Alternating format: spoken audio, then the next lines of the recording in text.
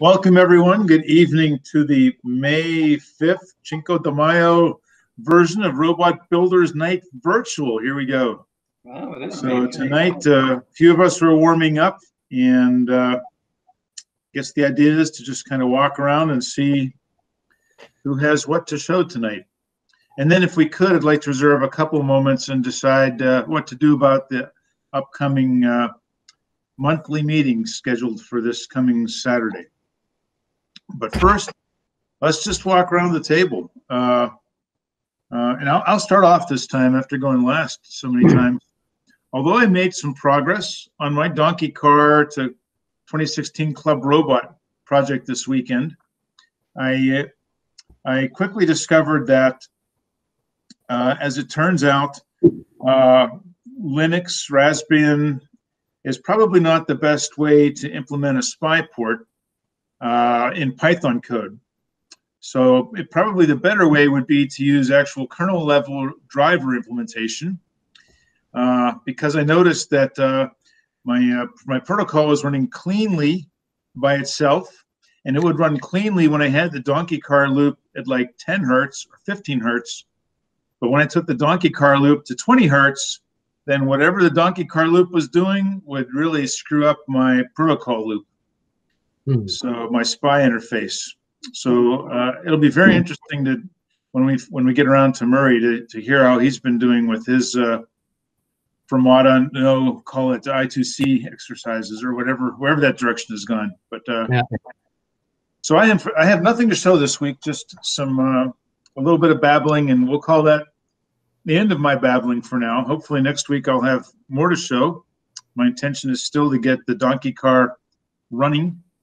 Club car donkey bot running and trained and driving autonomously. So I'm going to park it there and then hand over roughly in order of joining. How's that sound this week? So that would be, I think, Ray, you might have been next. And you said you had some stuff to show. Yeah, I've been working on, I've actually been trying to replace, an RC type controller with HC12 modules, and the HC12 modules they're kind of short range. The claim in the lowest baud rate, which is like I think 1200 BPS, you can go, they claim 1,000 meters.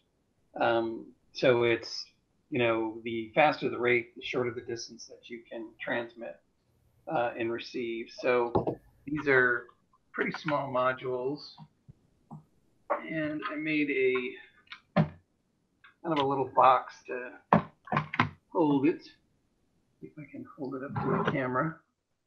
And that's actually the HC12 module there. And I have a Mega and a little switch mode power supply. There's actually a battery in the bottom of the case. And that's the antenna for the HC12. So. And at one of the Tanner spines, I got one of the God, my image here looks pretty dim. I guess it's an IBM joystick. They were really cheap. They were like, I don't know, $3 or $4, and hooked it up to the little board, and so that was kind of my attempt to make kind of a substitute for an RC controller.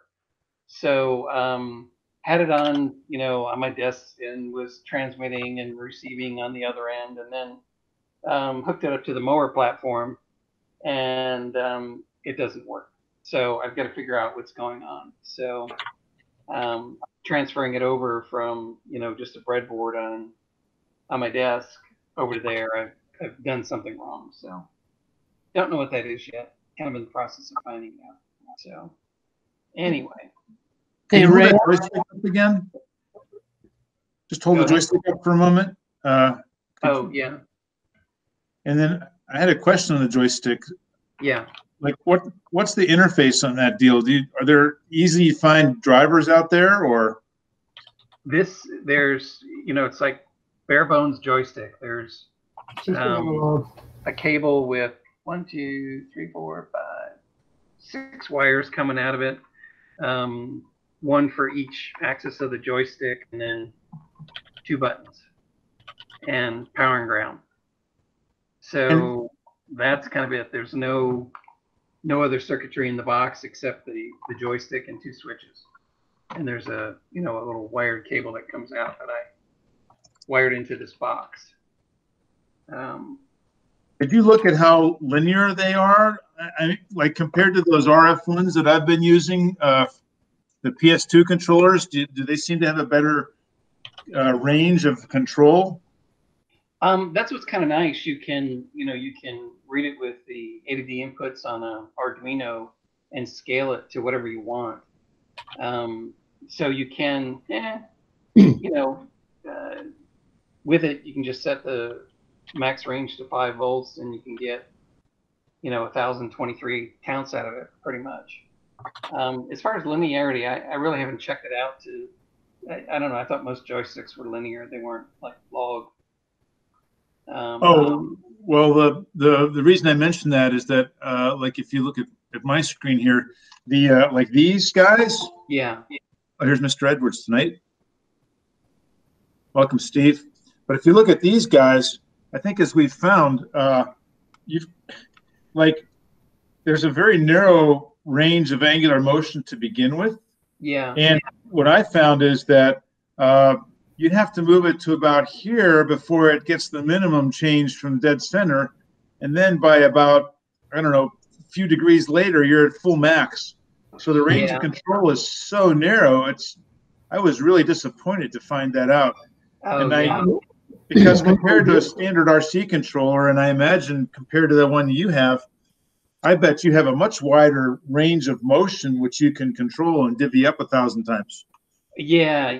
I think that's kind of what I liked about it. It's kind of big and gawky looking, but it's got mechanically, it's got a pretty wide throw. Like you can, that's, I don't know, probably at least 2 inches side to side. It's more like a traditional RC controller in that regards, right? Yeah. So it's kind of like the Dudley Moore movie where, the Caucasians are just too damn big. We need big stuff like this, None of those little Asian joysticks, So. Okay. But you say they're available on Banggood too if you look for them, right? Oh, the joystick controller? Yeah. Oh no, that was a Tanner thing. Oh, okay. He got a bunch of, I guess it was IBM Junior stuff in, or PC Junior, and from this guy, I guess he had it, some stockpile for the 80s. And you remember Dale Wheat came in and he had a bunch of, he was playing around with them. So was David. Yeah, right. Yeah. Speaking of which, has anybody heard from David? Not recently. Oh, maybe we should check up on him. Yeah, I was thinking we ought to check up on Richard too. Really? He's been really quiet. Huh.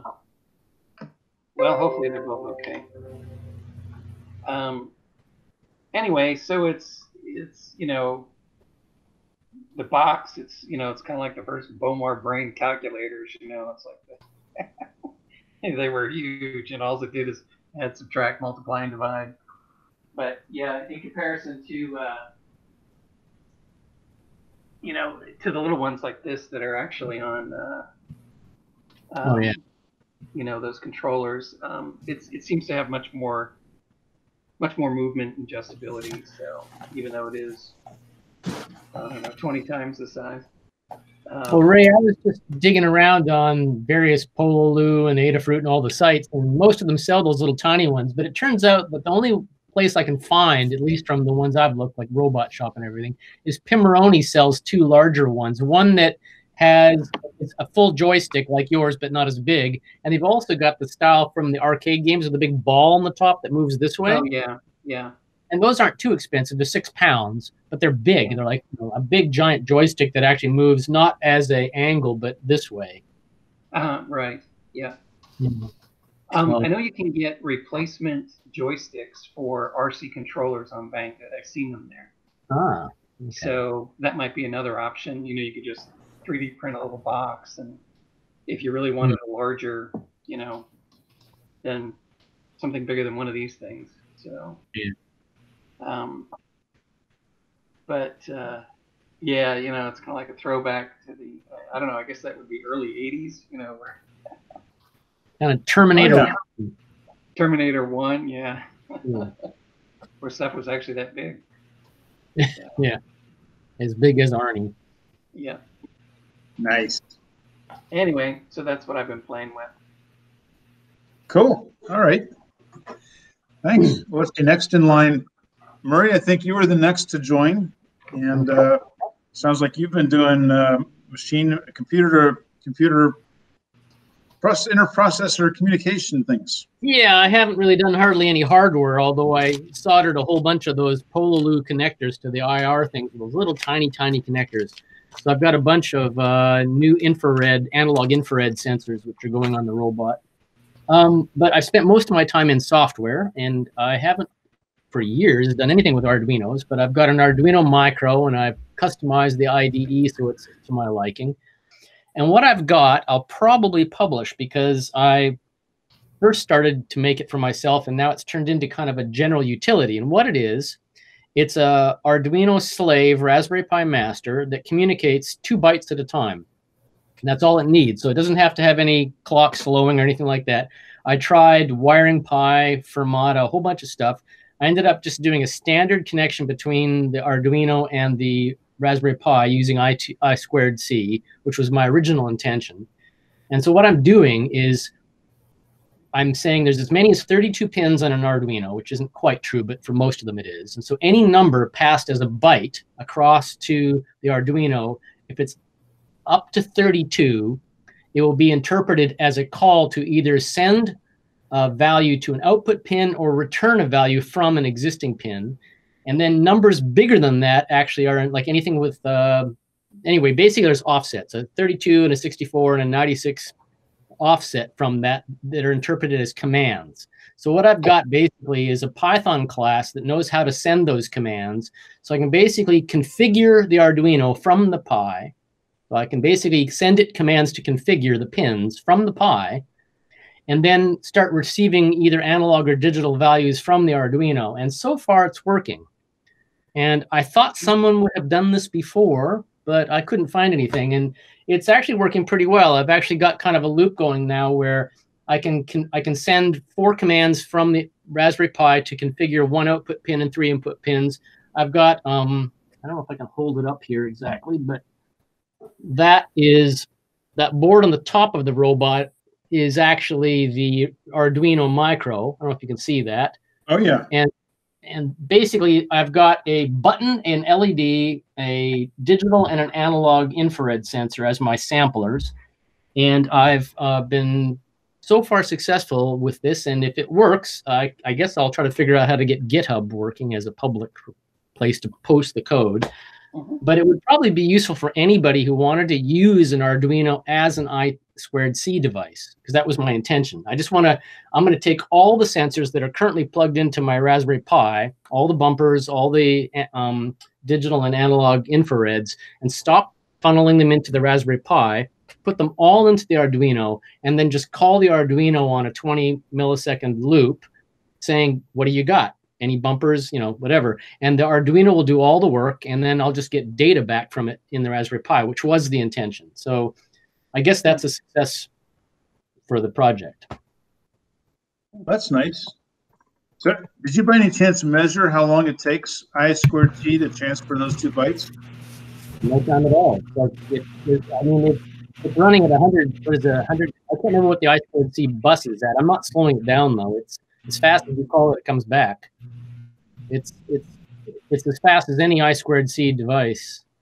So, like, I've got these little, the little tiny breakout garden sensors, and you call them, they get data back, and this is exactly like that. So there's no delay that I can see. Okay, I'm just curious. I mean, I haven't put it on the oscilloscope or anything like that, but the idea was the idea was to create a Arduino as a sensor, as a collector. And I can now do that. I can basically send it some commands to configure its pins and then just call it, and it'll give me data based on the address of what pin I want.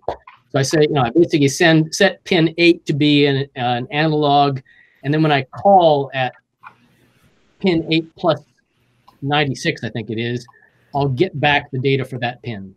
And it's fast, so it works pretty well, actually. Cool.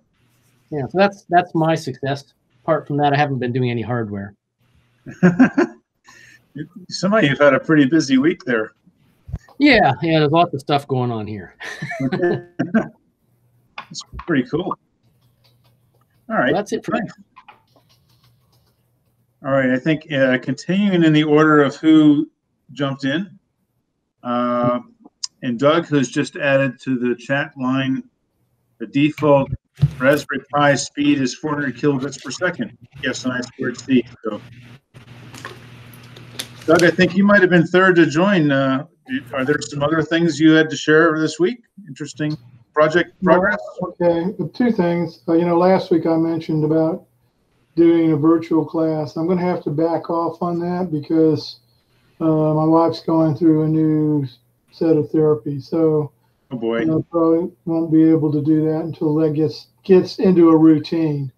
And then I guess the thing I've been mainly working with and have been successful with is getting the serial port on the Max Go or Max Bit to work. So now I should be able to write Python and send the results over to my whether it's going to be I think right now for my test robot it's going to be a Mega. For another robot, I might just go ahead and bite the bullet and do an ARM.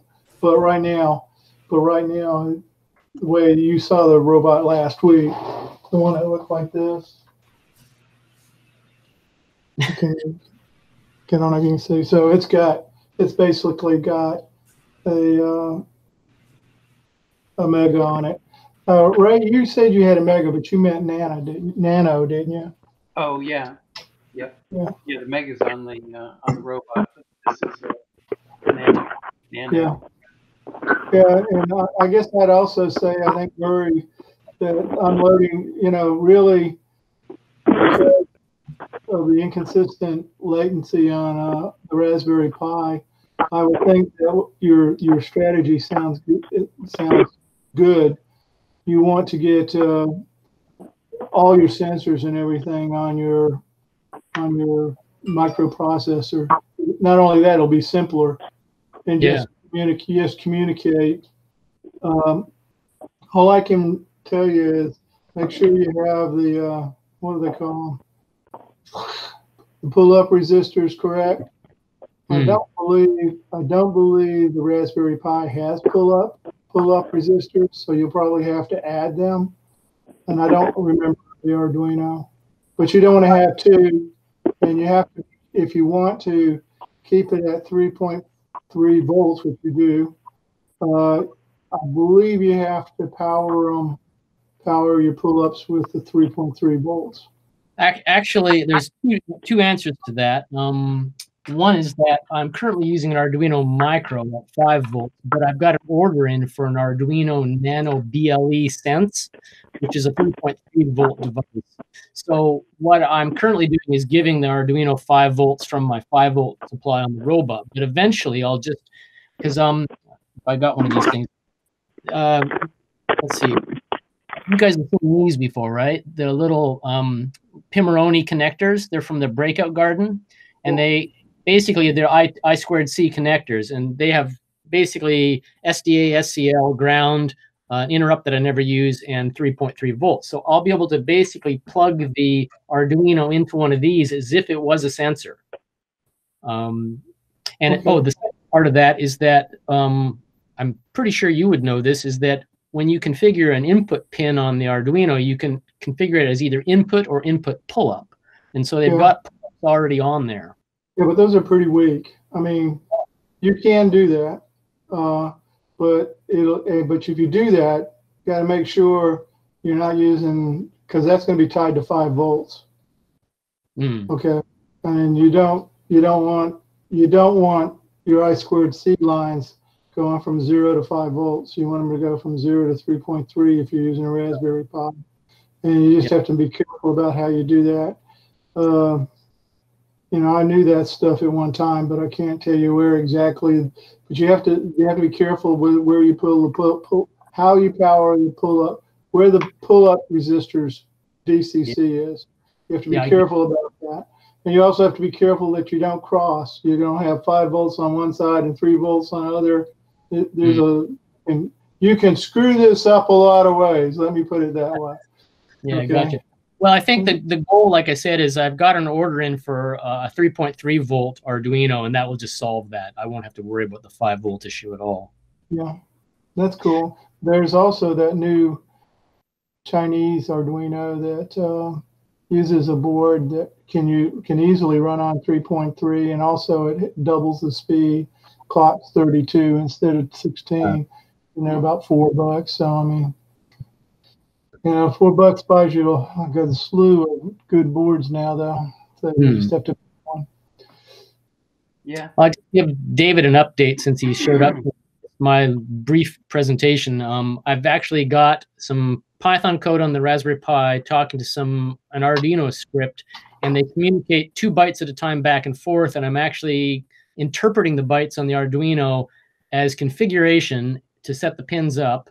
And so eventually I'll publish this, but basically I've now got it so that an Arduino can act as a sensor on an I2C bus on the Raspberry Pi side of things. And so I'm going to plug all my sensors onto the Arduino and just talk to it rather than talking to the sensors. So that's kind of a success story. Next step is just to move all the rest of the robot code onto their Arduino. No! I like and then Python. code, and then just use assembly language. Yeah, I like Python. I'm trying to learn Python. I have an investment now. So anyway. Go straight to PyAssembly. Yeah. Huh. Okay. So they're talking I2C to each other? Yeah, 2 bytes at a time. And I basically fire up the Arduino unconfigured, and I send some commands from Python over to the Arduino and configure its pins from the Pi, and then I can call them based on up to 32 pins. What I'm doing is the first 32 are basically calls for data from those pins. Anything offset from that, either 32 or 64 or 96 higher than that, is a command. So are you going to read the sensors just raw from the pins, or will you actually have drivers on the Arduino? The only thing that I've got on the Arduino that will be used will be either bumper sensors, so they're just switches, and a whole bunch of the 2.7 volt sharp infrared sensors. So none of the more complicated sensors, they'll stay on the Raspberry Pi, but all the smaller sensors like bumpers and infrared will all go over to the Arduino. I guess the first thing I would think is, are you not going to have some sort of gyro or IMU? If you are, you're probably going to want to do that. It'll probably be I2C. I've already got Pi, yeah. So now you're going to have be able to be a master to something. So you have to think about that. Yeah. The other thing is that the particular Arduino that I've bought, which I haven't got yet, actually has a 9 degree of freedom sensor in it. It's got a magnetometer and everything in it. So I'm going to experiment with that. If I like it, I might use it. I think I've got actually 5 degree of freedom sensors now. So I just need to figure out which one I want to use. Yeah. Cool. All right. Let's see. If memory serves right, I think John and then maybe Clay was next. So John, how's it been going for you this week? Any project progress? In my case, no, I really didn't get to a project, or I did go by dinners. What was that, Friday? Briefly, so yeah, kept my distance, wear the mask, but yeah, I had to go by there one last time, get a couple things, including a real keypad for. So I didn't get to the project I had hoped to work on, which was to put arms on this thing. I'm debating and see about exactly how I'm going to do it. I'll probably add another layer box to it. That's my thinking. Have the arms come out the side. So that's sort of the plan. Hopefully next week I'll get to that. And then from there, eventually work on that robot that I had built back a couple years back for outdoors with the GPS thing.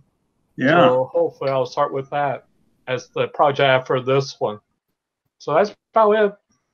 So that sounds like this week's theme for us in general. There's a lot of backlog and a teeny little bit of progress. So Dave Anderson is indicating a voice issue. And isn't it star something, Dave, to unmute? Yeah, you're muted, Dave. I don't know. I think he knew that, but he was struggling. Does he have the dial-in info if he needs to call on a cell? Yeah, we worked out the process, Steve, where he can dial in the web page and have the web page call his phone, and Hangouts binds them together. So he should be able to mute and unmute his landline and cell phone from the web page, but it doesn't seem to be working. And Hangout's security thing is such that we can't unmute you, Dave. You have to find the control. You have to find it within yourself to unmute your own audio. If he's using the window I am at, there you go. Now talk. You got it. I was going to say it's the bottom.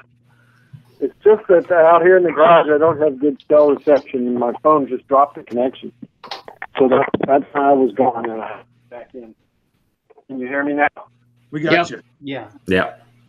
Can't hear you because I just plugged in my phone and I have my head. Try that again.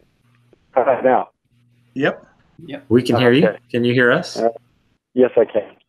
Awesome. So I have bad reception out here in the garage for my phone, and it just dropped the audio. Bummer. Okay. Well, good to have you back with us. All right. So I imagine it will do that some more as the evening progresses. It's all right. Okay. So next in line, we're kind of going in order of arrival. So Clay, have you had any luck with projects, or have you been doing day job things? I just unmuted. Hopefully you can hear me. Yep. Yes, I've been working on something. I'll show you. I did want to mention 2 business-related things. One is I contacted Cynthia Rivers, and we have permission to digitize the old VHS tapes. I have some of those. I'm trying to get my setup to start on that, and we should be able to get the ones I don't have also. We do have to give credit to Cynthia for the video, but other than that, we have permission. And the second thing is I also went to Tanner's, and I gave Jim a thank you note that I wrote. And I did say on behalf of myself and all DPRG members, just to thank you. Great. Thank you. And I'm unemployed, and so I'm aggressively looking for work. And I do have a phone interview Friday, so I'm excited about that. And it's with a company that does some virtual reality, augmented reality kind of stuff. So what I've been working on is my hello world, so to speak, of virtual reality. So what I did was I took my robot, which has a camera, and I have some basic, vision stuff I've done for the line following. And I've created something I wanted to show you. I call it Video Chalk. And what Video Chalk is, as if I was going up to a chalkboard and writing on the board with chalk, I'm going to go up to a blank wall, and I'm going to have the robot track where I'm drawing with my virtual chalk, which is this screwdriver here, this black screwdriver. I don't know if you can see it. Yeah. And the robot will track and draw a line. So I'm going to move the webcam. So I can't really see that well here, and my webcam cord is a little short. There we go. So you can see I have my robot with its camera, and I pointed the camera up. It normally looks almost down to see the line following course. And then on the wall, I've taped a piece of poster board, and I put some kind of border markings so I know where I'm at. I just started on this code. It's a little half-baked, but I'll show you what it does.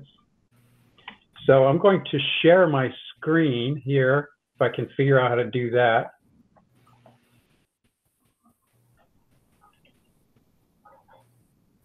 And let me know if you're seeing the screen now.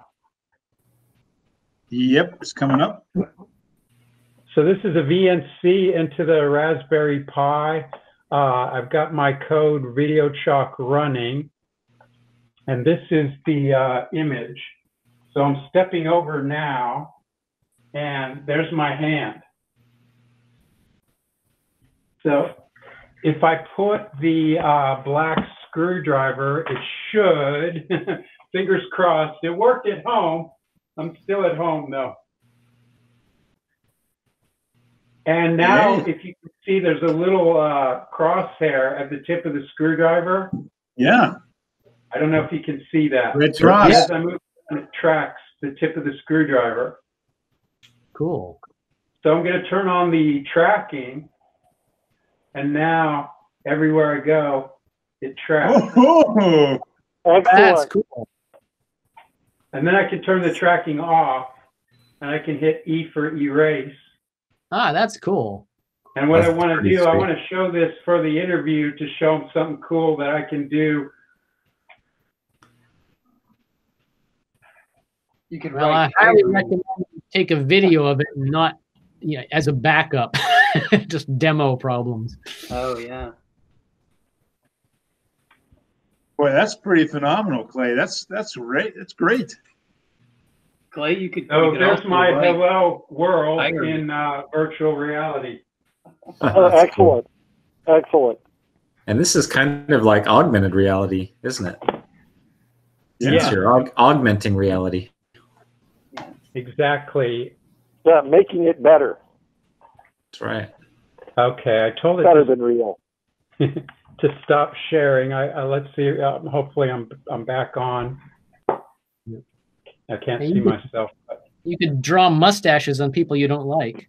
Oh yeah. yeah, and it was funny because I'm all excited, and I tell my son about this, and he says, "Dad, there's apps on the phone that can do that." But on the other hand, the thing I want to show is that I can do this on low-level hardware with low-level code. I didn't use any image processing. This is just pure Python, and Wow. it's just a start. Yeah, it's cool. That's good. That's awesome. that's- During I think the it's worth interview- the price of admission. If that doesn't land you what it needs to land you, then nothing will. Okay, During but I did see that they have over 120 applicants for this job, so it's going to be tough. Well, if you don't get it, you can claim that you're one of those misunderstood geniuses. Okay, I'll do that. That's all I had. Clay, you should write "hire me" in the board. Okay, that's a great idea. If anybody has other ideas, let me know. I need a wow factor on this presentation. That would be it, I think. Okay. Hire me. That sounds pretty Well, awesome. excellent. Hire me. Yeah. Good luck. Yeah. I think, if I'm not mistaken, next in line, Kareem, I think you might have been next to join. How did it go with you this week? Any luck on fun stuff or just chores? After the mute button. Couldn't get my mute. Couldn't get my unmute, Sean. I have been playing around a little bit with learning about RTK GPS, and I had asked some questions about it on the chat last weekend or last Tuesday, and since then I got one of those SparkFun GPS RTK boards, and I've just been playing around with it, sort of learning uCenter, which is the primary application for it. I actually got two of them, because I was assuming I'd have to create my own base station. And it turns out I managed to find a local correction station that's broadcasting for free here. You did? Yeah, I did. Great. Let me show it real quick.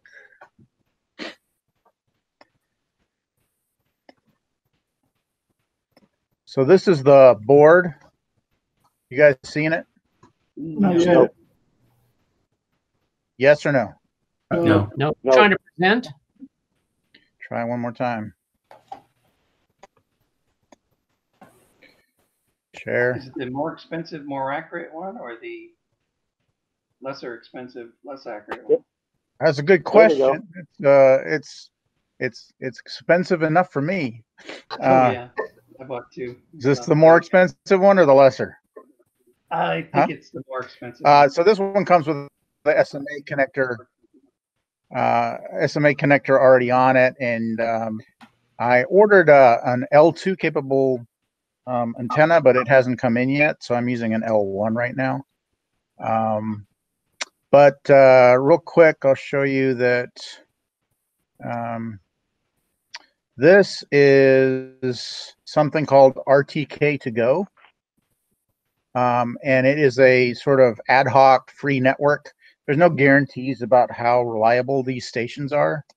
But I'll go to search on Dallas. So this guy right here, VN1, is broadcasting on RTK to go. And if we map it, let's see if it'll give me a map. So it seems to be somewhere in Garland. Let me zoom out a bit. So basically near Plano Road and LBJ. And this over here, the blue dot, is my house. So it's about 10 miles distant.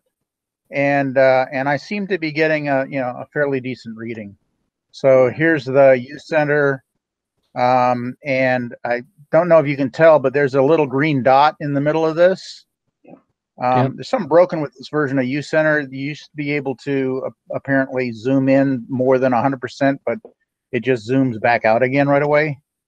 So I can't really focus in on it deeper. But this is a table in my backyard, in my redneck backyard, and it's a pretty solid.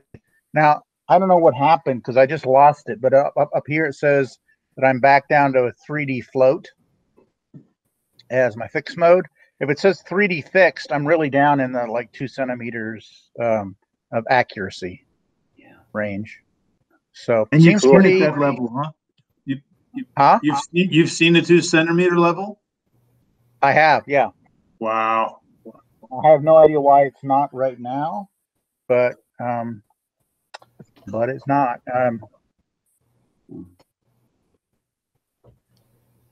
This is the correction feed. Are you getting the corrections over the air that they're broadcasting or through the web? No, it's coming through the internet. Okay. So right now, this is not on a robot. It's just, I just have the antenna sitting outside. The board is in here connected to my laptop. And so it looks like a serial connection, COM4 on my laptop. And then but then the laptop's also connected to the Ntrip server at rtk2go.com. And so it's getting its correction from that particular, forget what they call it, a mount point or something like that, is the specific correction source. It seems to be the only one in the area. So if anybody else needs one closer to where I am, I can set up my own correction station and connect it to RTK2go. But otherwise, I'm going to just use that one and have the opportunity to get 2 robots roaming about the house. Nice. Very all I've been cool. up to. Well, did you mean outside, not in your house, right? I do mean outside. I first set it up inside the house, and it was like zooming all over the place. But interestingly, it was finding the GLONASS satellites. This section right here, this solid green block, is like all of the satellites it's picking up right now. So it's picking up multiple constellations, and it looked like the Russian ones had the strongest signal. Of course. Of course. Thank you, Vladimir. Yeah. That's all I got. That's pretty cool. Hey, that's Very great. cool. Very cool. Yeah. All right, let's see. So, You guys already had a presentation about it, but I wasn't there that day. And, how will you do this? How will you configure that on the outdoor robots? Will they have a local wireless net to get the correction the info? internet? Yeah. I'm also looking at LoRa as a radio source, but that seems to be line of sight, and I'd still have to be sort of broadcasting from the house. And LoRa is considered not quite high enough bandwidth. You need those corrections coming in about once a second, and it's right on the edge of what LoRa can deliver. But I'm mostly planning on operating it in and around the house, and for like roaming tests. So we have a experimental cart that is capable of going up to about 15 miles an hour. We try to keep it a little bit lower than that. So I'm thinking about hooking that up, and then I would be getting it basically over the cellular network. Pretty cool. But I wouldn't call it street safe. You'd have it like a cell modem on the cart. Yeah, we just use a hotspot. Ah, okay. Hotspot. Okay. Oh, so you wouldn't be like connecting through USB to? Oh well, there's nothing to connect to USB on that module, is there? Oh, I guess there is. So, sorry, I didn't quite pick that up, but yeah, I was planning on just connecting through a hotspot. I don't do like low-level microcontroller stuff so much. So all of our systems either have Android or something like a laptop attached to it. Cool. Cool. All right, that's It's fun. Yeah. Let's see. All right, so I think next in line was. Okay, so we'll just pick one. I think maybe Steve. You might have been next. Oh, well, I don't have a whole lot to share. I'm just happy to be here. It's been a few weeks since I joined the call. I wanted to make sure that you guys didn't forget who I was. Steve who? Yeah, exactly. How's it out there in the country, Steve? It's nice out here in the country. When I get tired of being inside, I just go outside. And I got lots of space to roam around without any people. Spoiled. So, yeah. But no, today actually I broke out my old STM32F411RE and I set up the new STM IDE because I know Ray has been using that and saying that it's very nice. So I have been trying to get that up and running. I've resurrected some of my old ARM code and trying to actually take some of that to make it into a base of code that I can build on for all my robots. And I was going to beg David, if he was here tonight, which I'm glad he showed up, for the Gerber files for his breakout board that he and Ron designed, so I can go and make a couple of those things. How about I can send you the files, but how about if I just send you a card?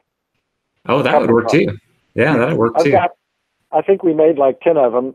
We put they need those surface mount caps, and I set up 2 of the boards that way, one of which I'm using, and the other one I had promised to Doug, but I forgot about that and gave it away. But hang on, let me be sure I'm not telling a lie here.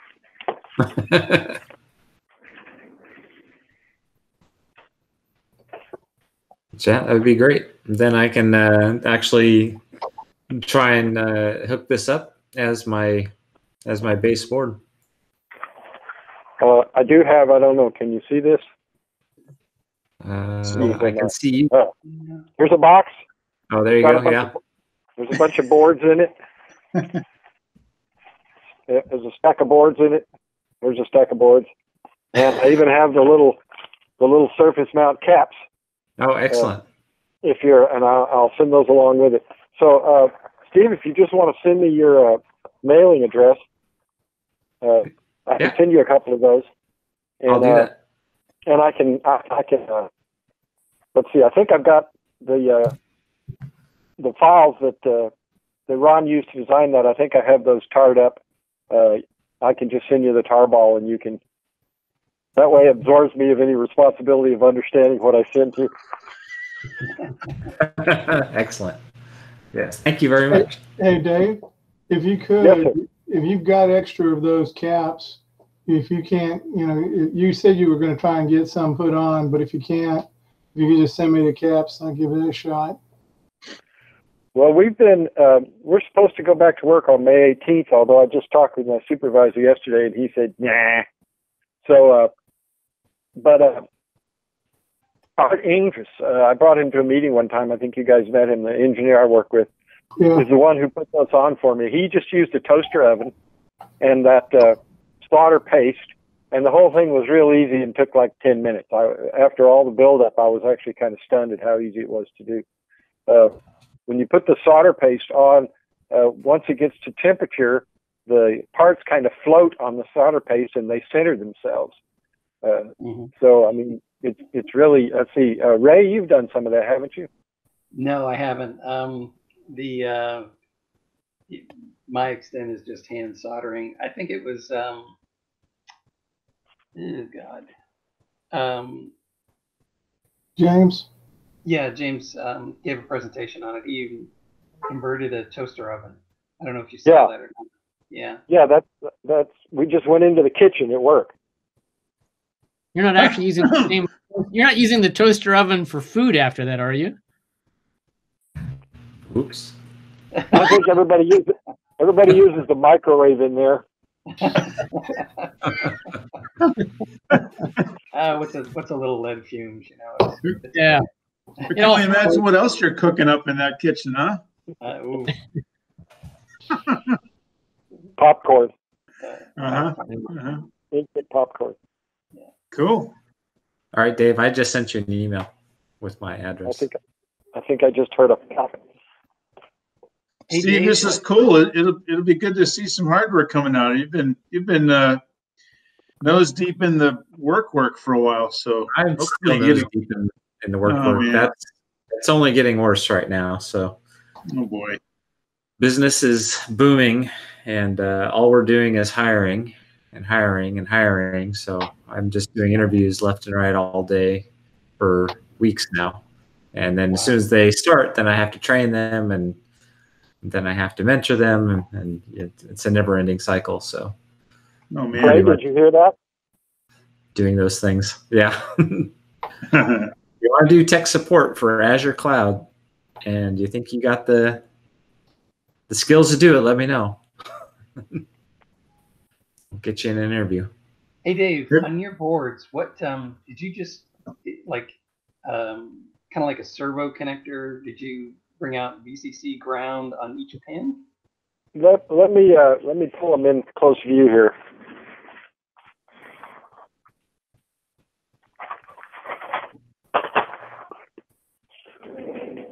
I don't know if this is well, let's see. What I have here is the only completed board I have is actually mounted on a robot, and it's a little hard to look at. Here is an uncompleted board, and basically, if you can see, what you have is the STM. Let me get my head in here. Their ortho connector are these two things here. Yeah. So let's say, well, I'll pull the other one on. So the STM board just plugs straight into that, and then these connectors here on either side have a ground bus, a power bus, and then two pins from the ortho connector. And which two they are is sort of dependent on my particular. See, I've got, this was the first board I made. Let's see, can you see that? This one was hand wired, and but it'll give you an idea here if I pull this apart.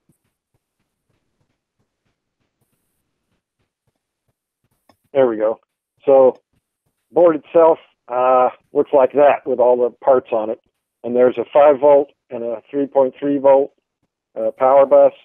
And then you can see or maybe you can't see, the pins on either side. As I say, the outer one's ground, the middle one's power, and then you have, say, PA1 and PA0 or whatever. They're actually grouped by function. So, as I mentioned before, often when you're actually using one of these boards to hook up peripheral devices, you end up needing pins in pairs, A and B channel on an encoder, or transmit and receive for a serial port, or whatever. And you always need power and ground. So it doesn't take, there's like only one power and ground pin on the STM board itself. And it doesn't use that. It uses this external supply. And for the, so that you don't have the servos on the same power bus that you have the CPU. You guys who are experienced have probably seen how those servos can suck so much current they'll brown out your CPU if they're on the same bus. Servo sharp sensors. By the same token, everything has a 5 volt bus except the things I have configured as A to D channels. Because the A to D converter on that is a 3.3 volt device.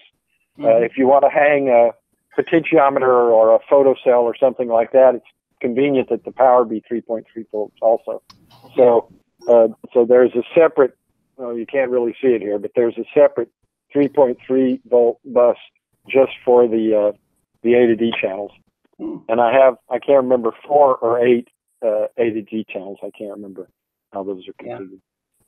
Ron also designed, because Ron is good that way, he also designed this handy little prototyping space here, which is in that space between the two boards. And it also has a 5 volt and a 3.3 volt bus. So if you needed to add something there, some kind of data massaging or whatever. Yeah. Is it pretty much specific for the 411, or do you know if it'll work for other boards, the 407 or? It'll work for any 64 pin one. It works for the 401, or is that the 403? It works for several of those that have the same form factor and have that same ortho connector. I was just looking at the STM, the Nucleo 144 board, those long skinny boards. Yeah. And I'm kind of envious because they have so many I/O pins that I would like to be able to use that these 411 boards don't have, but they won't work on my nifty breakout boards. So we either have to make new breakout boards, or I've got to figure out how to use the ones I have. Do you have an extra one? An extra breakout board? Yeah. Yeah, you want one? Yeah, sure. Send me your address. So I got one. I'm going to send. Let's see, Doug has one. He needs capacitors, and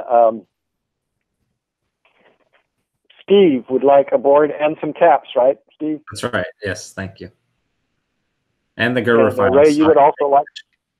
Yes, the real live documentation. That's right.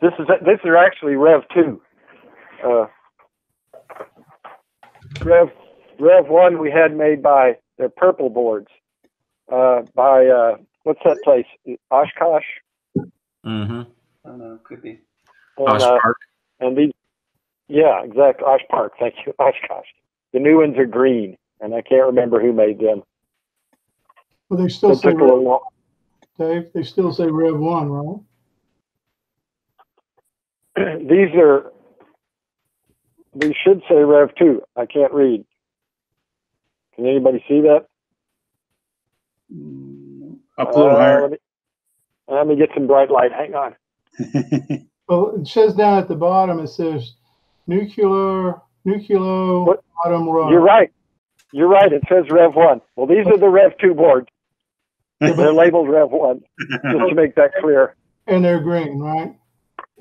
They're green, yeah. Right. And that's Well, the one you have. That just means Rev 3 should be red or something. Exactly. We're color coded. Yeah.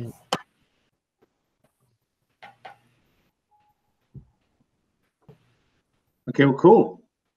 Carl, that actually leads me to some questions I have. Can I jump in here and get out of line?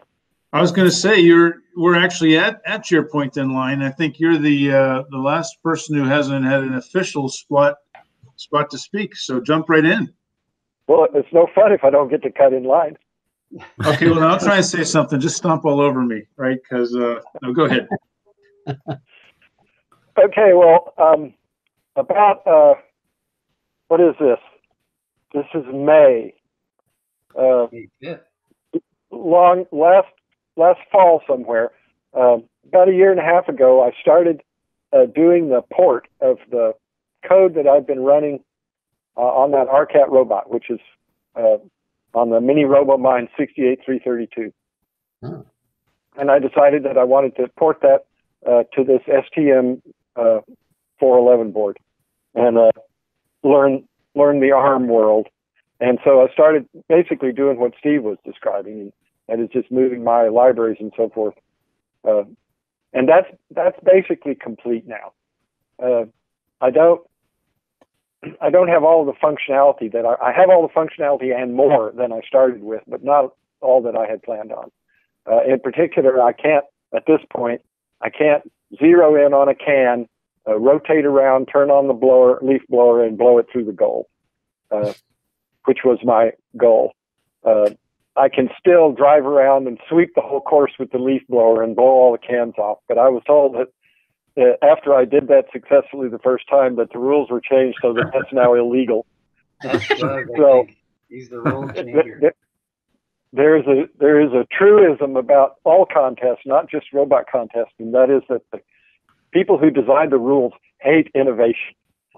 They've already decided how you should solve the problem. We love innovation. And if you solve it in some clever way, that's called cheating. No, we love innovation. You're interpreting that wrongly. See, once you solve it one way, now we're going to make you solve it a different way each time. Well, Doug had encouraged me. He said, we want somebody that can actually knock those cans through the goal. And I actually experimented for quite a while to see if I could whack them like with a hockey stick or a golf club. I built a vortex cannon to see if I could puff them through the goal.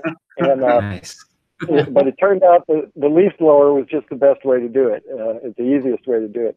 And if any of you guys remember the last contest I ran that in, what I actually did was I would rotate around and use the sonar and just locate where all the cans were, kind of where the mass of the cans were. And then I would just rotate outwards and just sweep them toward the goal. Just do a sweeping. I found out experimentally that when I did that, a bunch of them ended up down in the corners. They wouldn't actually go through the goal. They got stuck in the corner. So then I added a behavior that drove down into the corners and swept out the corners. And swept into and I pretty much could get every can every time. I think the rule change that bit me was the one that said you could only have one can go through the goal at a time. And since I was basically making them almost all go through the goal. Yeah, you can't control more than one can at a time.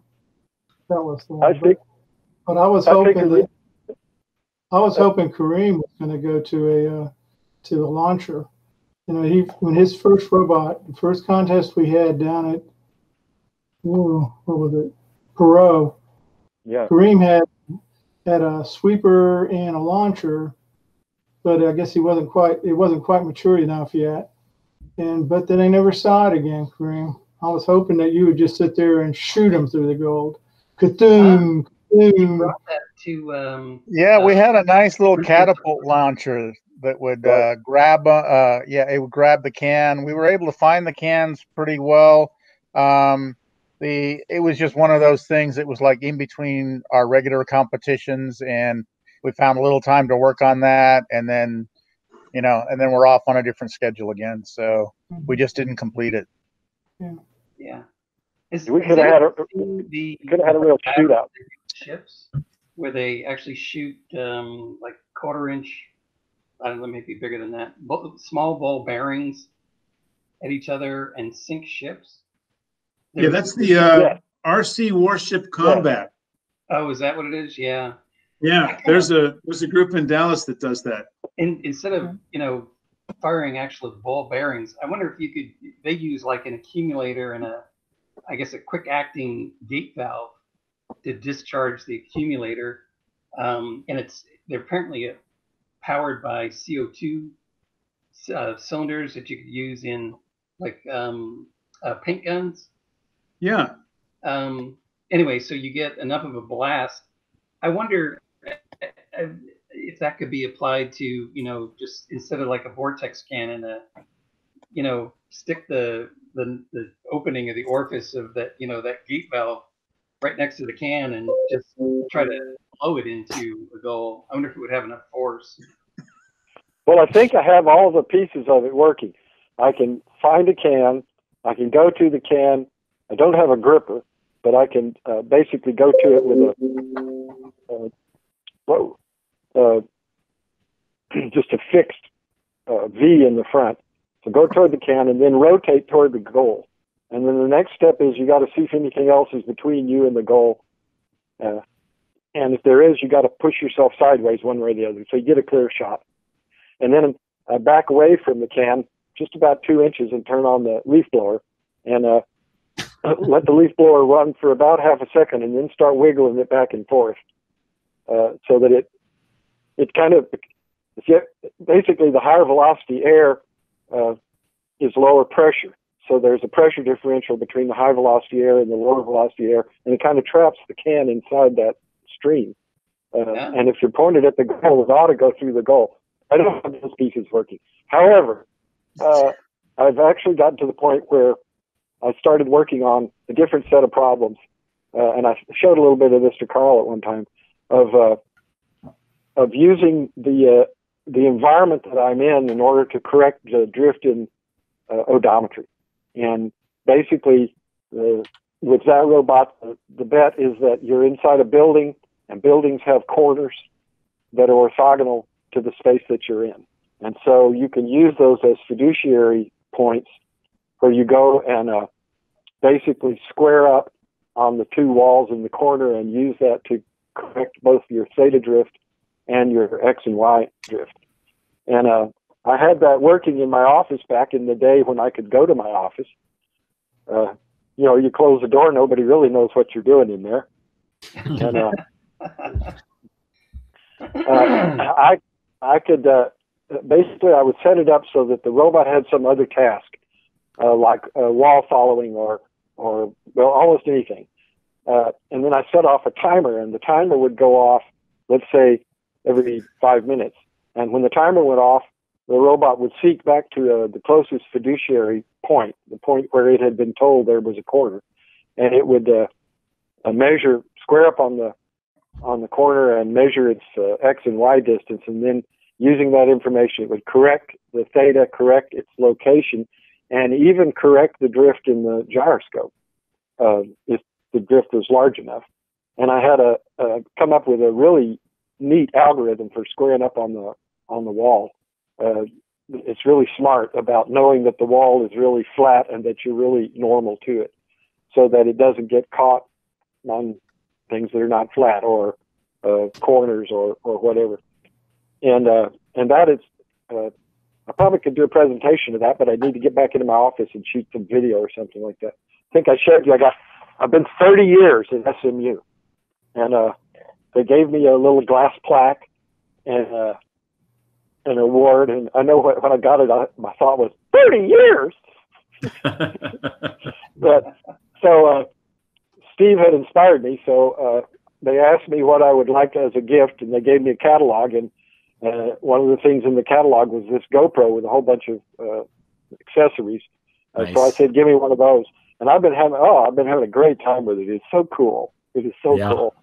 So get back up there and shoot some video in the office, and I can demo these things. So I haven't really done anything for the now going on 8 weeks that I've been quarantined at home. But I've been thinking about all these things. So a couple of days ago, I started looking at the JBot, the outdoor robot, which also has a Mini RoboMind 68332, and thinking that maybe what I ought to do is start thinking about converting that to the ARM also, which I'd like to do. So I sat down 2 days ago and I started making a list of all the I/O and everything that's required, and I realized I ran into a showstopper, and that is that STM32 Nucleo F11 has 3 serial ports, UART 1, 2, and 6. And that's it. And I need 5. So I've been thinking here the last 2 days. I've been doing a lot of research, trying to figure out how I can come up with 2 more serial ports. And basically what I've decided is probably the right way to do it, or a way to do it. Let me rephrase that. The way I'm thinking about doing it now is that I will add a second processor, probably a Teensy, and let the Teensy talk to 2 of those serial ports and have it communicate SPI with the STM32, with the Nucleo board. However, while I was hunting around, I also looked at that Nucleo 144 board, the long skinny one, and it has like 6 UARTs on it. And I would really always rather, I know this is not a popular view, but I think when you start having multiple processors talking to each other, you introduce an exponentially more difficult problem because of the communications channel, and you really can't get to things that you might like to get to that you didn't think of in advance. That's in the other processor. If it's all in one big memory space, then any task can get to request information from any other task. And so, but as I say, that would require me designing some new breakout boards, and there's just not an easy way to do this. Doggone it. Hey, is there the equivalent of soft serial? Have you found a library in? Well, I found 3 of them. They were all for sale. I didn't find any open source ones, but that was my immediate thought, especially since a couple of these are low baud rate devices, 96K or 48K, that would be suitable to do in software. And that, if anybody has a nifty ARM software UART, I see Steve is looking one up right now. Send me the link. I spent a couple of days searching for things like that. But I didn't find I don't know of any. David, how are you going to do the SPI between the STM and the Teensy? Well, the Cube library, the STM32 Cube library, came with a SPI driver, and there's hardware built into that board to do the SPI interface. Which side would be the master? I would make the Nucleo the master and the Teensy the slave. But do you have a library then for the Teensy side for it to be a slave? Yes, and it would be basically running the same software. I've got, I run my little RTOS multitasking, and that runs fine on the Teensy. I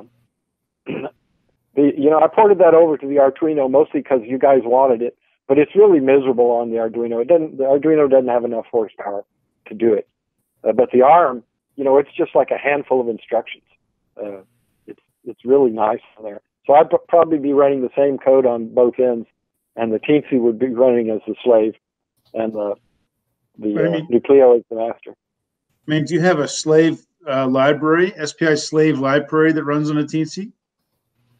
Well, my understanding, looking through the code they have, is really you just the difference between the master and the slave is that the master sends the clock and it asserts the chip select, and there's a bit in the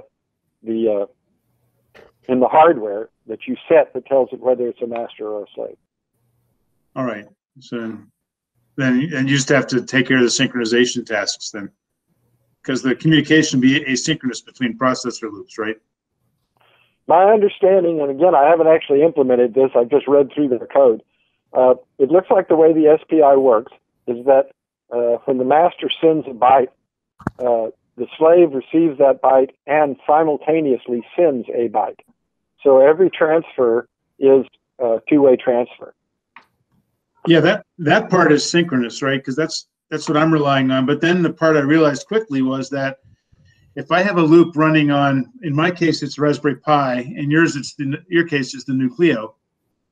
And then on the slave side, in your case, it's the Teensy. On my side, it's an Arduino Mega. Well, the Raspberry Pi is running at its loop rate. The Mega is running at its loop rate. So even though the bytes are moved across in a serial fashion, they still arrive asynchronously between processor execution loops. So you have to be careful from what I like, and that's why I have this library that I wrote for this on the pair I mentioned, that when the bytes come in asynchronous to the slave side execution loop, that it's able to gather all the bytes up as a coherent package, so they're all in sync together, and then expose them to the outer loop, which is at whatever phase it happens to be at. Does that make sense? Yeah, I think so. Do you wanna send that code along? It's on GitHub. Oh, okay. Yeah. The way I had imagined doing this would be basically that I would set it up to emulate sort of like dual-ported memory. That both ends would have a read block and a write block, and those blocks would be kept coherent, the SPI interface, and then the outer loops on either end would just read those blocks. So if I want to write something to a UART in the Teensy, I just write into the block on my end and go away. If I want to read something from one of the UARTs on the Teensy, I read from the read block on my end, and it gives me whatever the most current data is from that. Mm-hmm. Yeah. So I think you've already got it cracked in that way. I doubt that my code could add any. Oh shit! You've got yours working. I'm just waving my hands. Yeah, but you wave your hands and it works. I can't get away with that. I'm not that confident. Okay, but I don't have it set up where I'd show you again, but I can pull it up next time we're on. And at some point, I got oscilloscope stuff. I'm really pleased. It's almost prime time now for me. Yep. Well, this is where I am. So I'm thinking very seriously that I would like to. Actually, now that I've got the RCAT robot code moved over, I'm running on the ARM. That's 90% of what I needed for JBot. All the hard problems I've actually solved, and most of the things will transfer directly. But there are a handful of things, like the fact that I need 5 UARTs and I've only got 3, that just have brought me to a screeching halt, and I need to think about how I want to solve that. Hey, David, I put something out in chat you might be interested in. There's a proto board for one of those 144s. I didn't go into great detail on. They do have a picture on it. It might be maybe not perfect, but it might be of some use. I see. That's what they called a shield. Yeah. But I'm just saying something that might be of use. How many tasks can you put on your ARM? Now, I know it's limited by memory, but I believe on the Mega you could do about 10 or so. How many can you put on an ARM? How many tasks do you have rolling? Oh, I've never run out. I think I have if I do some memory allocation on startup, I think that I lay aside room for 32 slots. But that's an arbitrary number. I think that the JBot runs about 20, and the RCAT runs on the same order. Gotcha. sometimes, you know, there are certain tasks that might fork off other tasks that just run for a short amount of time and then die. So it's not necessarily a fixed number.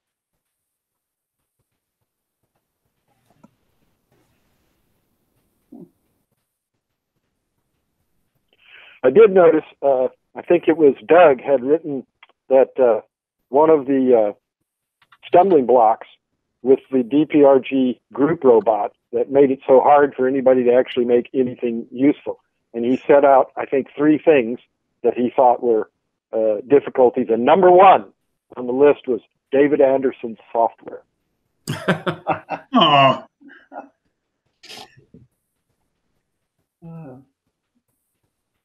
No, I actually like that. What is it? The tasking thing. I can't remember what you've named it. It was LMK, right? LMX. LMX. Lightweight multitasking executive. Yeah, that was. But as I say, it really on the Arduino, it's a kludgy thing. On the ARM, it's a thing of beauty because the ARM hardware does almost all of it for you. All the task switching and everything is almost built into the instruction set. So it's really trivial to do on the ARM. I must say, now that I've been working with that ARM for, I guess, 3 years now, with that instruction set, and I've written a bunch of assembly, and I've really got to know the thing. I love that processor. Really, I mean, it's like the HC 6811. It's my love affair back in the 1980s.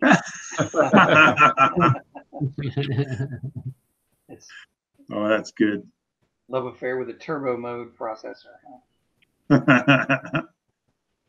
Much faster. All righty. Yeah, I think I showed you guys at one of the meetings. I had made some graphs, some GNU plots, Murray, for to watch all the tasks that were running, so that I could see who was eating up the most time. So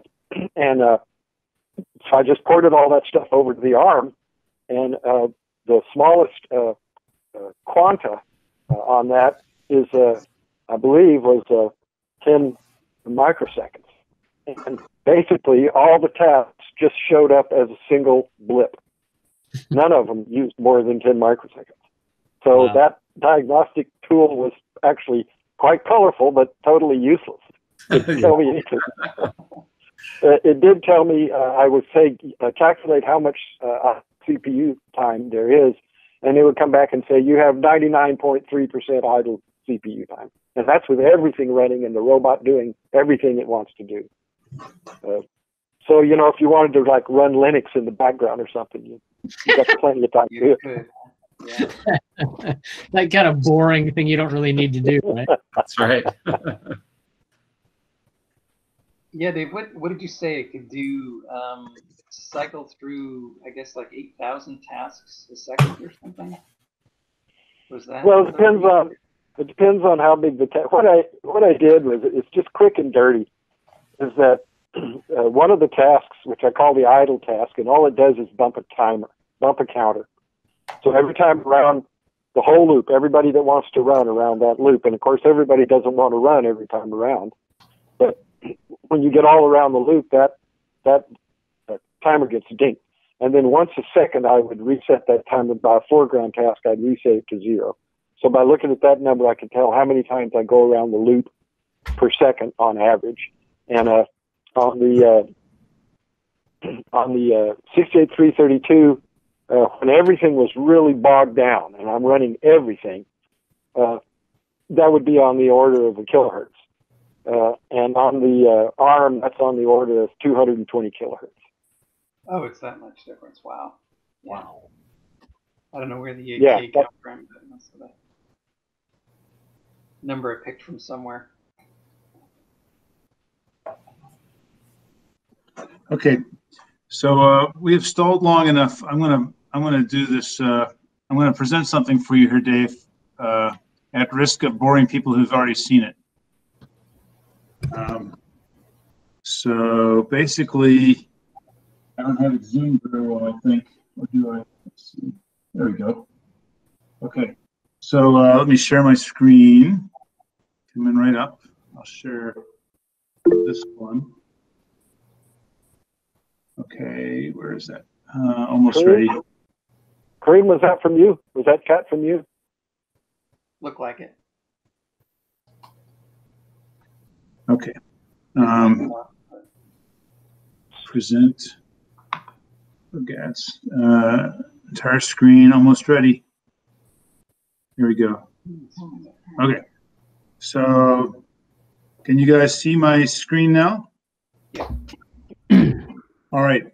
So the basic idea here is that this is the same old robot I've been working with, Club Car Donkey Bot.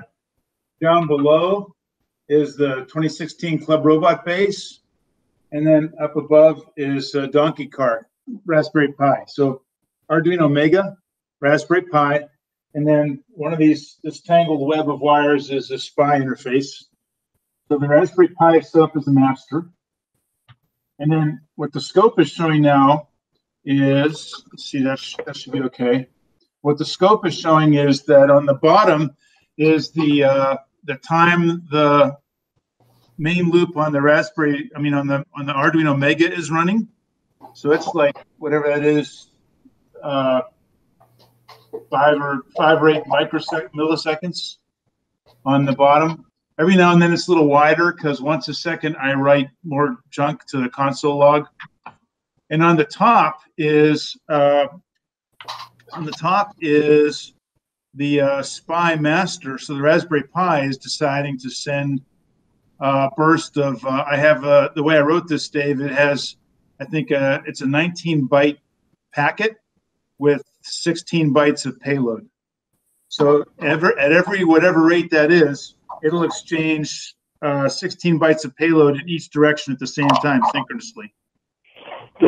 Carl, can I interrupt? Do those other 3 bytes tell the receiving end what kind of packet it is and what to do with it? No, the first 2 are for initialization and then framing, and then the last one is just a frame, kind of. So they say, hey, there's a burst about to start, and then the last one is, okay, the burst is over, and it's a kind of a crude way that I use to know whether the burst was exchanged correctly or not. So then the way that I have it defined, I have 4. Well, you can see in the code, I have 4 individual bytes, and I have in my framework, it's basically a command byte, forward throttle. No, there's a turn velocity, forward throttle, and sideways throttle. So I can handle any degree of motion in a two-dimensional plane. And then I have 3 4-byte wide, however packets for whatever data I want to send or break them up or not. So it's an arbitrary thing, and I should have done it as an even number, so I need to extend it so it's 20 bytes, but this is good enough for now. But you can see every now and then that, like on the top, you see how the bursts are not consistent; they're spread around, and that's because in the Donkey Car code, the Donkey Car code has something like LMX, so it lets you set up a bunch of tasks and they run whenever they want to. And now and then they stomp on each other, and whenever that happens, it screws up my SPI protocol. So I had a window where I allowed up to 30 milliseconds. More than that, I said it was taking too long. It's a bad transfer. But because of Donkey Car, I had to widen that to about 50 milliseconds. And I found that if I widen my window to allow a 50-byte window, a 50 millisecond window, and then if I slowed down the Donkey Car execution loop from 20 hertz to about 15, then it doesn't drop that many packets at all. I think it's quite usable. So I'm going to use it this way for now, instead of the next level to take this would be to write like a Linux driver for SPI, and I don't want to do that right now. A kernel level driver, right? Done plenty of that. So I'm not going to do that, but this at least is running, and I pasted the link in the chat window, and there's it's not the prettiest code, but it's not the worst either. So if it's of any value, just feel free to have at it. And but it's in, remember, it's in Git repo land, and I forget how much I've merged into the master branch. So there might be goodness hiding in a branch that's not visible. So anyhow, I have to talk you through if you get stuck on Git. Okay, it's this link that says Mega SPI. Yeah. Okay. Yeah, Thank you, Carl. Thank you. Yeah, sure. So the way it works, let me, I can move this out of the way. At some point, I'd like to do it. I think it'd make it a decent talk for the club, but I don't think I'm ready to do it just yet. But as Git repos go, just remember that you can, well, anyhow, that's a whole other talk by itself. But there's minimal documentation here, which is basically a level adapter. You and Ron Grant might use proper schematics and talk about your 30-year badge at SMU. So this is the way I do it. That looks good to me. You know, so that works. And then the slave side is here and the master side is here, and it really wants better documentation, but it pretty much runs. So there you go. Great, thank you. Absolutely, that's my ad hoc presentation du jour. Thankfully, it still works. All right, so I think we've gone around the table. And if there's nothing else anyone else had to present tonight, I wanted to ask about this coming Saturday. Ooh, yeah. This would be the normal time for our monthly club meeting. I put a call out for any presentation ideas. I don't think I saw any responses. If anybody had any ideas or requests, that'd be great. Crickets. Crickets. So there's just one thing, being the crazy president of the day that I am. You know, I think we've pretty much run ourselves dry in these weekly meetings. Thankfully, everybody's still having some value to add, but I think we're slowing down a little bit.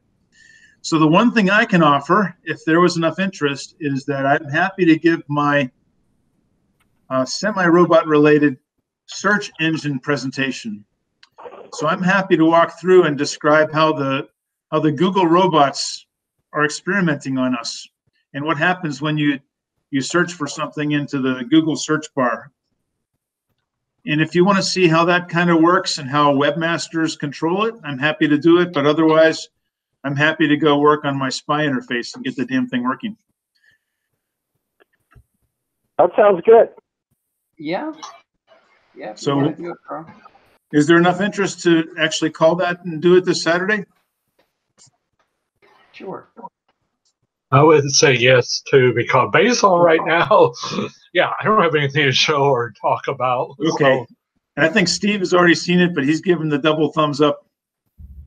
That's better than the other two finger gestures. So we're going to go with that one. Okay. I will post a meetup out hopefully tomorrow sometime. I got some work stuff to do, but I'll post that out. And if you guys are good with 1 o'clock Dallas time, that'll save Murray from getting up before the sun, if he's interested. Are you interested, Murray? 5 o'clock in the morning.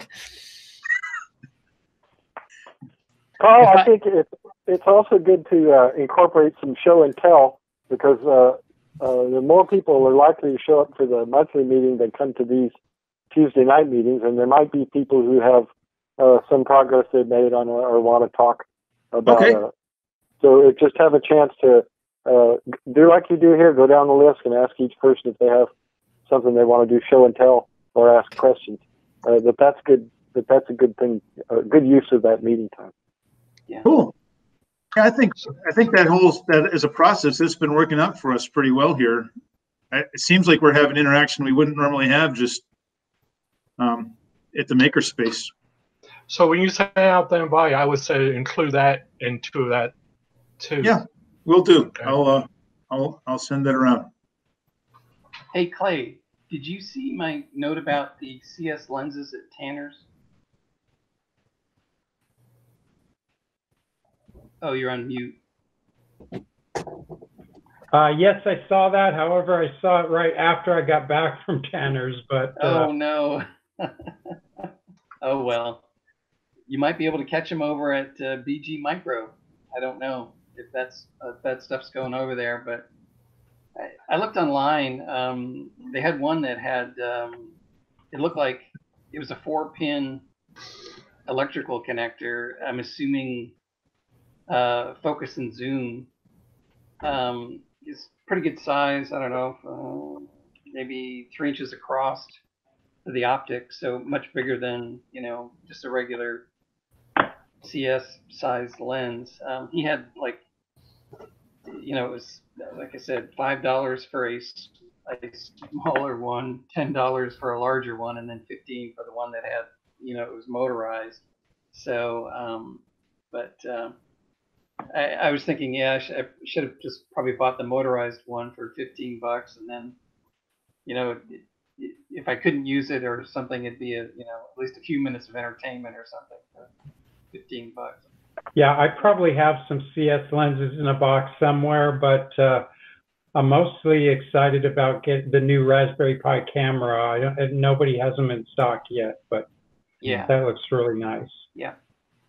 Anyway. I will say I'm already going through Tanner withdrawals. When I was drawing up my notes for doing this port of the software on JBot, I made a note to talk to the XD controller from the USB, and I have to do a conversion, and I might need a Max 232 level shifter.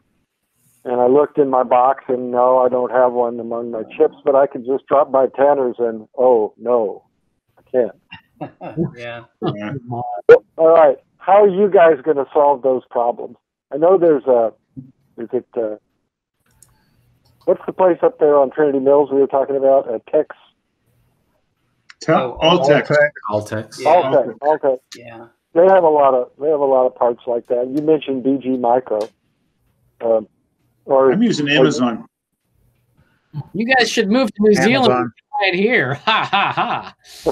Well, I don't know if you guys remember when we first heard the rumors that Tanner's was going out of business about a year ago, and I published online. I posted Jimmy Lama Sabax and I, just to see what erudite robot builders were among us, and Kareem immediately replied back, "Thus spaketh Amazon, thou shalt have no other sources before me." Yeah. Yeah. So maybe that's where we are. So, Murray, you have to do everything by mail order, isn't that right? You can't drop by Tanner's and pick up a Pitman motor? No, what's really sad is that we had, when I first moved here in 2006, there was an electronics store that was selling kind of everything. And then they kind of did the Radio Shack thing. They started making more and more decisions to get rid of parts. And they ended up becoming just a consumer electronics store. And then they went out of business. And so now in all of New Zealand, there's only one store that sells electronic parts. And if they go under during this pandemic thing, that's it. We'll be mail order only. So yeah, it's kind of it's getting to the point where we're gonna have to do mail order. So how many miles is that? Because in Texas, you know, you can go 200 miles or so to get to a place. So I imagine there's. I live a half an hour from a relatively big city, Wellington, and you know, Auckland is sort of like Los Angeles. It's just a big spread out suburb. But in terms of where things are, most stuff is on the North Island, and there's not that many businesses. Like I said, there's one company called J-Car, and they've got offices in Auckland and Wellington and Christchurch, and they sell, actually, like in 1979, I worked at, what was the name of that store in Sacramento? It was an electronics store. It was my first job, was at an electronics store with parts, you know, doing inventory. And that kind of thing doesn't really exist, but J-Car in New Zealand actually has quite a lot of parts. They've got ICs and pots and stuff like that. You can get almost anything, but if they go under now, we're dead. You know, that'll be it. Yeah, yeah. Adafruit used to have a list of, you know, Tanner-like places. There's a lot of them are still in business. Alltronics, All Electronics out of California. MPG, you know, MPJA, Marlin P. Jones and Associates. .com, Electronics Gold Mine. I'm trying to think. Herbach and Radaman. There's still several that are out there that have you know, similar kinds of stuff that Tanner's used to carry. So, but hey guys, Doug has put a reminder in chat that we had more sponsors than Tanners. So, for example, Mauser, and they are also local to us. Fantastic supplier, great options, good delivery, and we ought to show them the love as much as we can. Now you can pick up local too if you want. Right. You know, one of the wonderful things about Tanners was that I would have a problem, and I would go in there without a good idea of how I was going to solve that problem, and just walk up and down the aisles and look at stuff, and then I go, oh, look at this gadget. You know, well, I could just mill the end of that off, and it would do exactly what I want. You know, whatever this thing is that Jimmy Tanners has put 25 cents on. You know, so that it was part of my, for decades, part of my problem-solving methodology. Yeah. Well, that is the argument for physical bookstores, of course. Yeah, exactly the same. Exactly the same. Yeah. I have a technical question for you guys since we're all here. As you may know, I'm using these big Makita power supply 18 to 20 volt batteries for my robot, and I have been trying to find a 5 volt supply, and there was a USB adapter that didn't work. It blew out. So I've bought some of these little Pololu ones. This is a 2.5 amp 5 volt, and I've got the 5 amp one on my robot. The problem I have is they don't put up 5 volts. They put up 4.75, 4.8 volts. How do I get a good 5 volt supply for the robot? Any ideas? Can I answer this? Yeah. I like to use what the radio control airplane and car guys call a battery eliminator circuit. In the old days, they had a separate battery for their motor and a separate one for the electronics. So what they call a DC-DC converter. They call a battery a BEC, and they can be had reasonably priced, and they're really robust. I think, let's see, I've got one hanging on the shelf right here. Let me pick it up.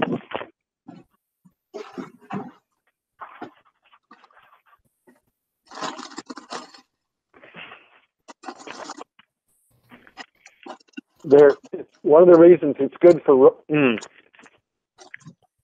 robot stuff is because this stuff is really robust, because they just beat the crap out of it in there. Well, this is one. I run this off a 24 volt pack on one side, and it gives me a 5 volts at 10 amps on the other side. 10 amps, really, okay. Yeah, really solid. Big cap sitting there on the end. I don't know if you can see that. Okay, because I probably need at least 2 or 3 amps, I think. Probably more than... Well, you can get, go to, is it Crystal? Because I thought about the magic word they use is they call it a BEC, a battery eliminator circuit. Go to any like Hobby King or any of those radio control guys, and they'll have all kinds of them. And they have a good 5 volt output, eh? Yeah, it's nice and secure. And these are set up because you can get them that are programmable. A lot of times, like on the big robots, they want to run their servos at 7 volts, so they're just a little snappier than at 5 volts. So you can actually go in on one side of the thing, you can actually hook up to it and program the actual voltage, and then they're just rock solid. Because I think the Pi actually likes a little more than 5. It's like 5.1 is where they're ideal at. For a 3, that's true. Yeah, that's absolutely. Are you seeing? Are you using a 3? Yeah, E plus. Yeah. Yeah. Are you seeing what is it? Low voltage pop up on your? Yep, all the time. Yep. Yeah. It'll run 4.8, but it's not happy. No, it has to be 5.1 for 3. Yeah, and so I thought about, like, these don't even run at 5. I mean, they're running at 4.75 or 4.8. So you might check with Polo. There's probably a resistor on there that you can change. Not on these. Well, they're all surface mount, so it'd be kind of hard. Is there a diode, a drop that keeps you from plugging it in backwards or anything like that? Well, probably. I mean, it's not. I mean, it's working fine. And this is the 2.5 amp one, and I've got the 5 amp one. I thought it might make a difference, but no, they put out 4.8 volts for some reason. I don't understand why. They're listed as a 5 volt device. I put a link in to a little switching supply, a DC-DC converter Okay. that I've used successfully in the past. It's from Mauser, $10, and it'll handle up to 10 amps, and you can program the output from, I think, 4.5 volts on up to 6 volts or something like that. That's exactly what I want. One with a little, because I've got a bench power supply that I bought at JCar locally in Wellington, and it's a bench 14 amp bench supply with a little potentiometer, and I dialed it right up to 5.1, and that's exactly what I need, is something with a pot on it. Yeah, I don't know if this has a pot. I think you have to use a resistor. Oh, that's fine. Yep. To get it. Yeah, I have one. I was going to run downstairs and get it. It's a little tiny one, but it has a trimmer resistor on it, and I love that one. And it was on a card at Tanner's, one of those kit ones, but it does have a little trimmer. Those regulators basically have a control input, so. Right. Most of the ones I found have been like around 1 amp or something like that, but I think that my robot's around 2 to 2.5 amps is what it seems to be running at right now. Yeah, this one on this board is good for like 1.8 amps, and it's got a pot on it so you can adjust it. Right. Got it from Banggood. Well, the one that Steve posted is 10 amps. That would be plenty. Yeah. They make them with, higher current draw. Same thing with Pololu, I think. Well, I don't know. I've never looked at Pololu for an adjustable one. They're all, I always use their little fixed ones like that. So Murray, send them an email or go on their forum and tell them that what you're trying to do with it, and you might be surprised. They might have a solution for you, because Pololu is a pretty good company. Yeah, and they're desperate for business. I know they've been pleading with people to buy stuff from them because they're having trouble, I think. Yeah. But I was a bit. I mean, I think I actually did send a post into their forum, and nothing happened. There are probably not too many people working there right now. But I was surprised that this says it's a 5-volt device, and it looks pretty sophisticated, and yet it doesn't put out 5 volts. And I have 2 of them, a 2.5 and a 5 amp model, and they both do the same thing. Yeah. So the problem with that thing that I posted, that only takes input voltage up to, I think, 14 volts max. Oh. Nominally, it wants 12. Yeah, and I've got 14 max. Yeah, so the battery eliminator circuit is probably a better choice. Okay. I like those too. I mean, from the RC world. Yeah, that's how they get their logic level down to 5. If I've got a servo on mine, I always use those little fly wing ones. They're nicely packaged. They're RC, like David mentioned, and they're good for 2 amps. Okay. And I have a bunch of those too, Carl. Yeah, this strip has this strip came in a strip of 10 for about $8. Yeah. And each one is good for 3 amps without a heat sink, and it's variable. You just turn a pot on there, trim pot, and you can set the voltage wherever you want. So on a smaller one that I have, I take it has a wide input voltage range it accepts, and I set the output to 6 volts for the motors, and it's been fine. But what's the max voltage on that? I'd have to pull up the sheet. It's called the DSN Mini 360. At least that's the labeling on it. DSN-Mini. Oh yeah, I found Solar Robotics. Up to 23 volts, so that would work. Because my battery says it's 18, but it's actually around 20 volts. And that's only $3.65? Yeah. Okay. All right, that'll work. It does pretty good without a heat sink, if you're careful about the dissipation that it can support. Although that says it's a 1.8 amp continuous rated 3 amp surge, and this robot is definitely over 2 amps right now. Yeah. So I mean, at $3 a piece, you get a few of them and just split up your power distribution. Right? Yeah, I mean, why not? Or I can dig around, but I haven't been looking for these. But that's a good place to look. Then I'll look for buck converters because, if you go out to the Chinese sites like Banggood, whatnot, you can go all the way up to 10 amps. Okay, cool.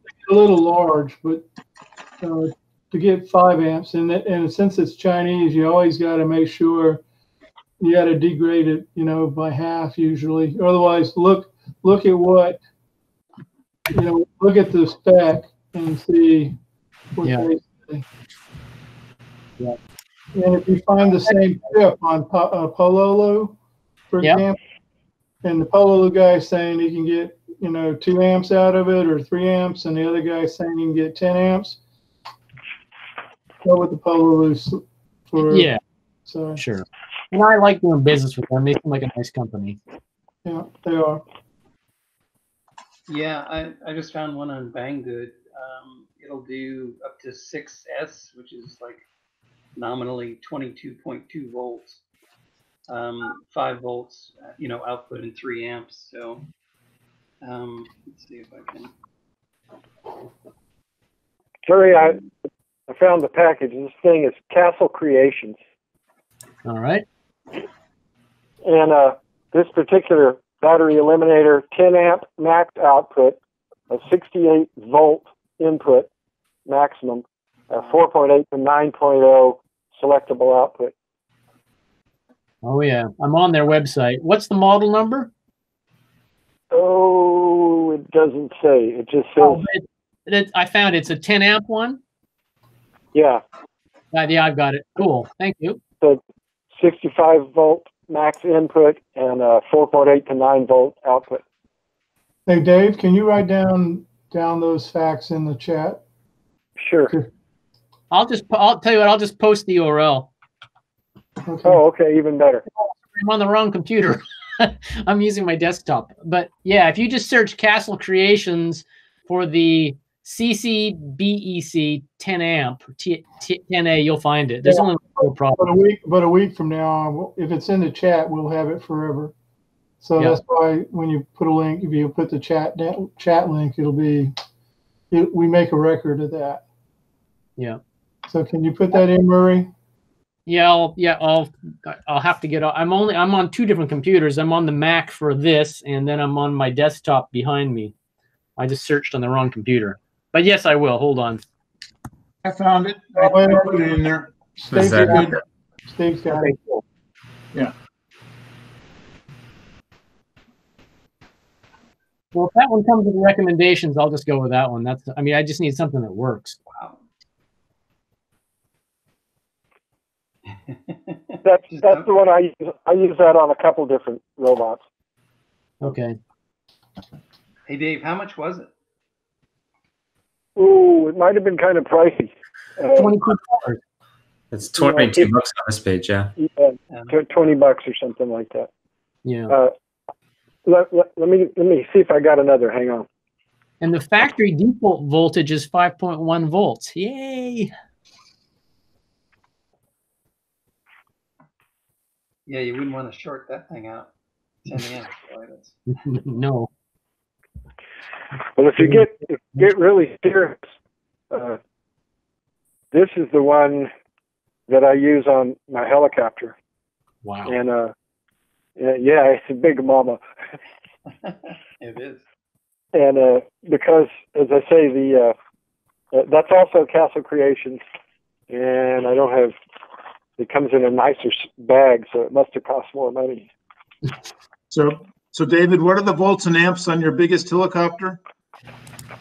Oh, it's a 222 volt, 5,000 milliamp hour packs.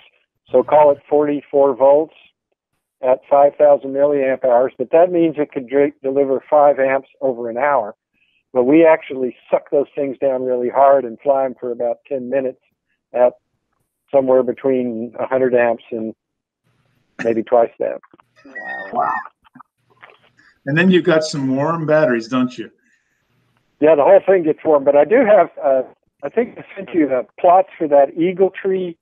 Yeah, data logger. I've got, yeah, and that data logger, I have temperature probes that I put on the battery packs and on the motor and on the BEC, so I can track that and compare that. Let's see, it says this guy, again, it's 4.8 to 12.5 volts, 50 volt max input, 20 amp output. And you know what? Those big helicopters, they're, you know, burning that much power, they're scary. They really are scary. You have these blades that are, 3 feet long, carbon fiber machetes, spinning 2,000 RPM. The tip speed's around 200 miles an hour. And, it could not just kill you if it ran into you. It could probably kill you if it ran into you and you were sitting in your car. So, and what I've learned in my old age is that that adrenaline rush, when I was a young man, that was excitement. But now that I'm drooping into old fartdom, that adrenaline rush is terror. Well, what did you always say? You put a rotating blade on a robot. What could go wrong? Yeah, exactly. Especially one that flying radio control airplanes. You don't crash very much, and when you do, you poke a hole in the wing or you break a blade or something like that. It's something easy to fix. You break off the landing gear or something like that. The helicopters, when they crash, because there's so much angular momentum, they tear themselves into 1,000 little pieces. There's not much left from a helicopter flight. And it can happen in just milliseconds. It's just... Done. $1,000, huh? Or more. Right? The trick is to make it happen right in the garbage can so you don't have to pick up the pieces. Yeah. Hey, Dave, did you ever fly? There used to be a place called North Lake in Capel. Oh, yeah. We used to live in Capel, and my wife and I would ride bikes up there and watch the guys with the airplanes and the helicopters and stuff.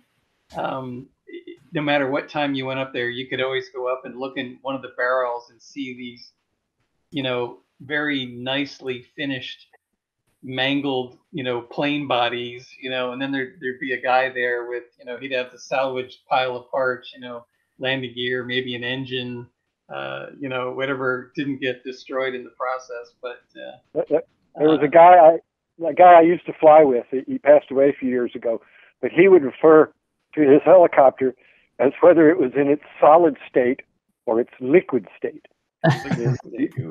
Liquid state is when it's a bunch of parts spread out all over the top of the workbench.